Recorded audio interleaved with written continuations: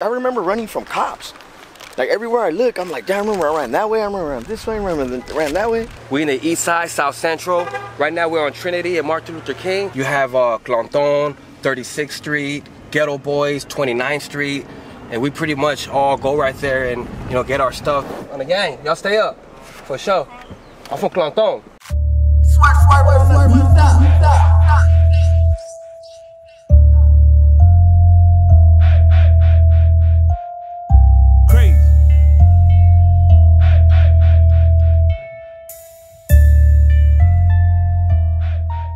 Hey, what's up guys? It's a beautiful warm day out here in San Fernando Valley. I'm back. Used to be my home and then it became my second home for a while, but I'm out here to introduce you to a homie, Bugsy 100. He's not from the valley, he's from South Central, but his neighborhood has a long history of being all over Los Angeles. They got a neighborhood over here in the San Fernando Valley. They got their section in on Normandy and Melrose in downtown. Very old neighborhood, spread out all over LA. So we're gonna show you different sections today, but this is him right here. What's going on? What's going on? What's going on, family? You already know. HoodVlogs in the house, getting it popping. You already know. Right here, we in the valley. Welcome to the valley. You know what I'm saying? This is not my necessary section.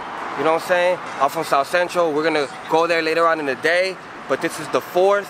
And my boy right here, he's gonna give you a little sketcha, a little game on the 4th. This is a Circus liquor store in North Hollywood. Everyone knows where this is at. Snoop Dogg, Murder Was the Case, intro was right here. And then you got one of my favorite movies, Alpha Dog. They shot right here too. It was a little scene right here. If you watch this video About Me by Bugsy, I shot that and shot it right here. I don't even drink beer, dog. I'm over here going to the beer section. Bro, we about to just about to get some drink and give you a little tour. This is fire. A lot of people use Faygo to drink lean. I don't fuck around with lean, but this shit right here, pineapple and watermelon, this shit's fucking fire. Yeah, this store is very famous for like movies, and a lot of actors come over here, and we're really well known, especially in the San Fernando Valley. And we're about to drive down the street, about to show you where I used to live, where I grew up, where I went to school. How you doing? Good, I'm good. I be seeing your shit on YouTube, my nigga was cracking with you. Appreciate it, thank you. Yeah. I never thought I'd run into you out here. We're right here in the 4th Hood, a well-known area for Clanton. This is just like a chapter of the 4th Hood. And this is like the heart, if you would say. And so, you know, I know Clanton's been around for over 100 years, about 100 years. Clanton was originally started in LA, in the Pico Union area, and it started like in the 1920s, and it just kind of like branched its way everywhere, different places. This is the 4th Hood, so they have the 1st Hood, the 2nd Hood, the 3rd Hood, and the 4th Hood. And like I said before, this is the 4th Hood, and this is one of the biggest chapters.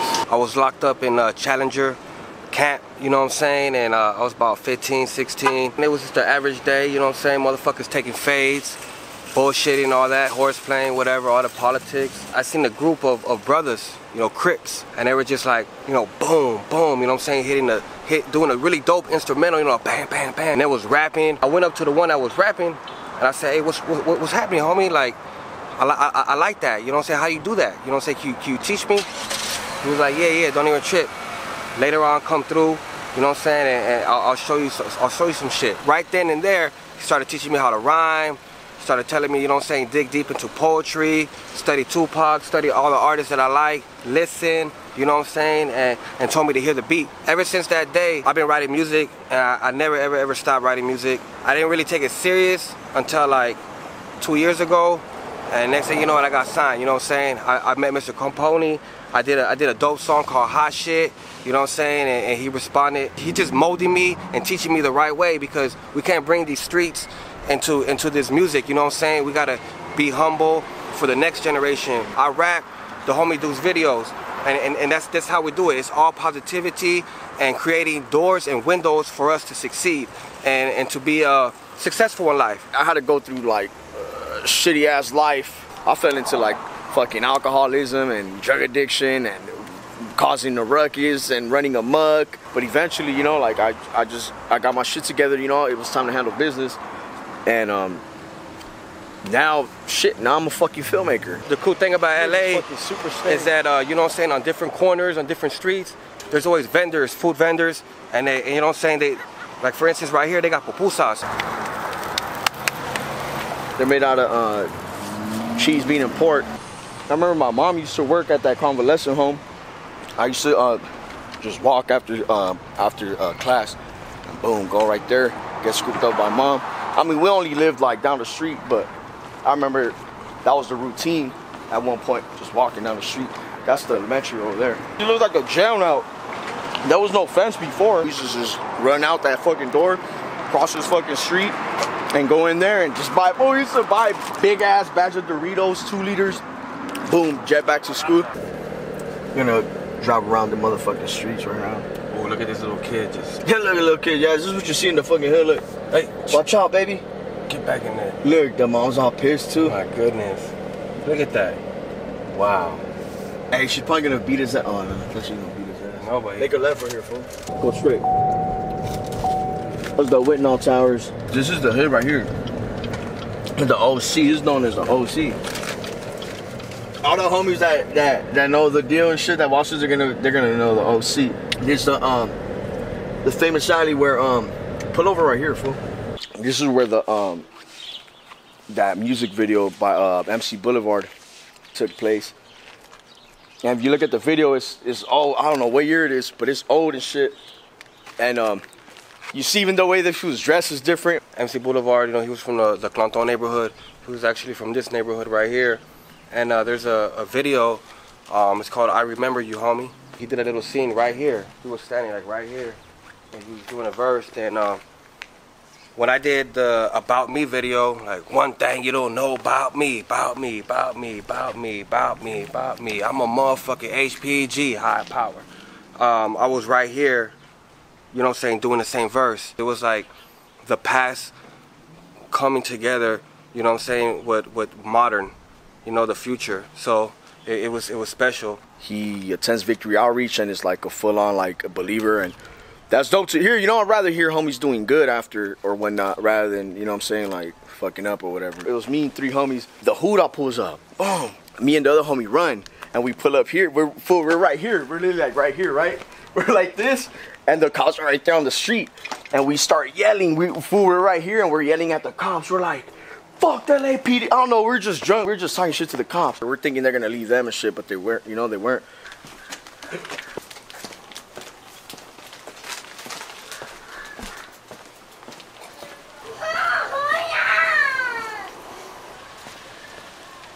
We're talking shit to the cops, right?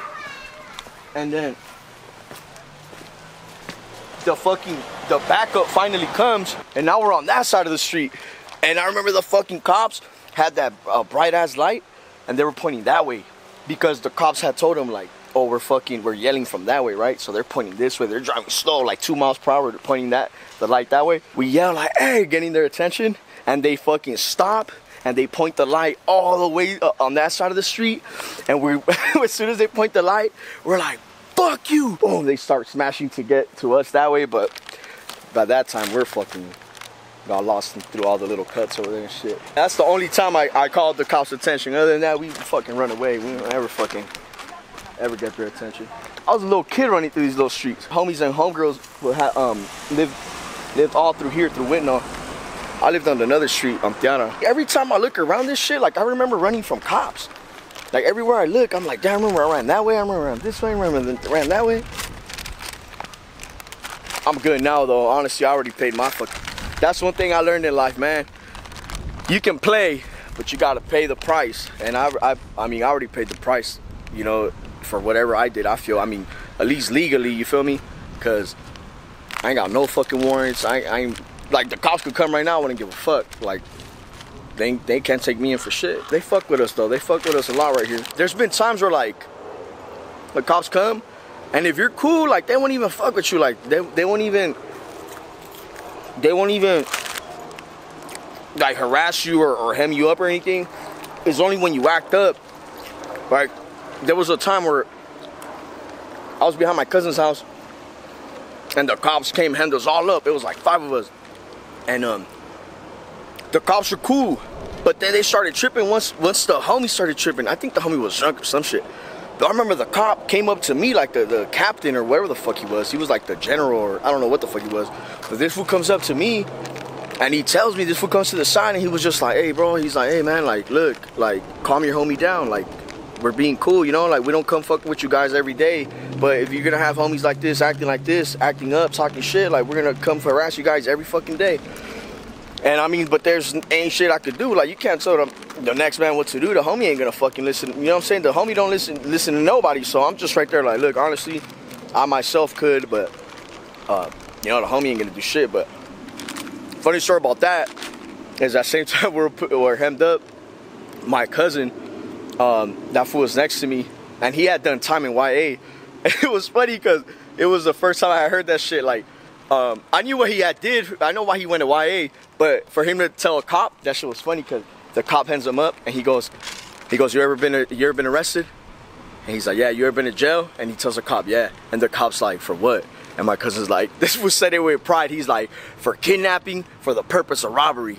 And I'm right there like, this fool's a fucking fool, dog. It was over here just like that. Like, that's the thing though, you know, like if you can play in this fucking life, you can play all you want, but you gotta pay the price, you know, whatever it is. Don't ever think you're gonna play and fuck around and not pay the price, you know. So that's the dope thing, you know. The homie, my cousin, fucking kidnapping for the purpose of robbery, but he paid the price so he could tell the cops that shit, you know what I'm saying? We in the east side, South Central. Right now we're on Trinity and Martin Luther King. And this is where I grew up. Welcome to my neighborhood. I used to live right around the corner right there. You know what I'm saying? And got the Pizza Loca up here. So yeah, man, this neighborhood has a lot of history. And that's the church up here. We used to be down the block right here. I used to live right here in the 3629 in the back to the left on these complexes right here. And right here, this was a real heavy section where the Clantons used to kick it and hang out right here. It used to be real heavy. It used to be right here on this side of the street. And right here, used to be little groups everywhere right here. You know what I'm saying? And right here as well too. We used to be right here very, very strong. Right here as well. The local hood store. This is where we used to buy all our snacks and stuff. This is real high right here. But it is what it is. This is not far from downtown LA. You know what I'm saying? The first hood, Pico Union. And yeah, this is my roots. And this is where I come from. This is right here, we on Trinity and Jefferson. And yeah, this is all the hood. We was in the 4th. Now we in the east side in South Central. Later on, we're gonna shoot over to the 3rd hood. Right here, this little spot right here, this is where I had a real good homie named Mad. He passed away right here, you know what I'm saying? Rest in peace, Mad. This is the swap meet coming up as a young kid, you know. I'll buy all my stuff right here, all my khakis, all my shoes and my shirts. A lot of the homies, a lot of Clanton members from the west side will come over here as well to buy their, you know, say their clothes and everything as well. So I also went to junior high right up the block from here. We used to come from junior high over here, buy our little nachos and our little shirts and shit, you know what I'm saying? All that good stuff, chase and tail. Y'all know how it is. But yeah, man, this is a real hot zone. Got all the people out here, different cultures. Look at the neighborhood, you know what I'm saying? And another 20, 15 years, this probably won't even be around, you know what I'm saying? Just capturing the moment for what it is. And this is the swap meet right here. There's a lot of history going on right there, you know what I'm saying? It's been there for so many years. The whole neighborhood, you know, just goes there and buys all their stuff. But you have Clanton, 36th Street, Ghetto Boys, 29th Street. And we pretty much all go right there and, you know, get our stuff. So, you know, the history is like, you know, pretty much conflict in a sense. You know, it used to be a lot of conflict going on right there. And right here in this area right here, this is like the borderline from Ghetto Boys and 36th Street back there. So this is like Ghetto Boys and 36th Street. 29th Street is more towards the right of 30th Street. They're no longer active, but you know what I'm saying, you could probably still see some head ups every now and then. Growing up, I went to junior high John Adams Middle School. I've never been to high school. I've always been to jail. First time I've been to jail I was 10 years old. And I've been in and out of jail like 48 times. I've been in jail more than half my life. So, you know, I've been to group homes, placements, you know what I'm saying, camps, you know what I'm saying, county, wayside, all that shit. Can't show you my high school. This is my junior high right here. I remember we used to have rumbles. We used to have rumbles in this motherfucker, yo. Like, the Primera Flats and Clanton, you know what I'm saying, we'll go at it. There's a tunnel. I don't know if you can see it. I'll try to scoot up. All right, so you see right there, you see that little gap right there where those little trees are, those little bushes? That's a tunnel. You go into that tunnel, you walk down the stairs, and you cross that tunnel into this field right here. So that little tunnel's under the street. Man, in that little tunnel, used to be fucking, rumbles, stabbings, all kind of shit going on in that tunnel. So if you're from John Adams, you know about the fucking tunnel. And this is John Adams right here. Yeah, man, this is my hood. This is my backyard. This is where Bugsy grew up, you know what I'm saying? And here's a real dope little vision for y'all. Look, check it out, downtown LA right there for y'all. Nowadays, you won't really see too many gang members on the streets. Probably because the police presence is at its most high. It's at its highest peak that it's ever been. In the late 90s, kind of early 2000s, it was still, you know, it was still going on, you know, 2004, 2006. The neighborhood changed a lot, man. It changed a lot in the last 24 years. It's gonna keep on changing. I wonder what it's gonna look like in the next 20 years, you know? But this is the low bottoms. This is the east side. And I've been to a lot of cities. I've been to a lot of places. You know, you know, Inland Empire. You know what I'm saying? Riverside, San Bernardino.